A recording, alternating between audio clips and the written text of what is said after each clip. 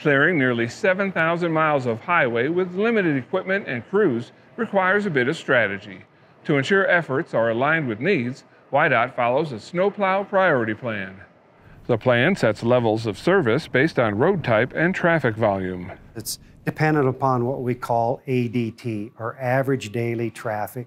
So the more people that use the road, the higher that priority that road becomes. Interstates and high-volume highways receive 20 or 24-hour service. A majority of state and U.S. highways are plowed and sanded in 2 8-hour shifts, and low-volume roads are provided service as available, with local needs considered. Typically, they get plowed twice a day, right before the school bus goes out in the morning and right before they go out in the afternoon. The plan helps WYDOT provide better service with available resources, which include equipment, materials, and personnel.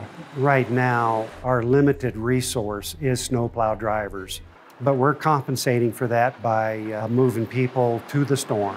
When half the state gets hit, the other half comes down or across the state and helps out. Travelers are urged to plan ahead for winter conditions and be prepared for roads that may be snowy, especially in off hours. There may be a little bit less snow plowing done during the middle of the night, but then there's very few travelers out during that time period. So we schedule our snow plows when the people are out there typically driving. Reminding you to give our plows room to work and always buckle up. This is Doug McGee reporting.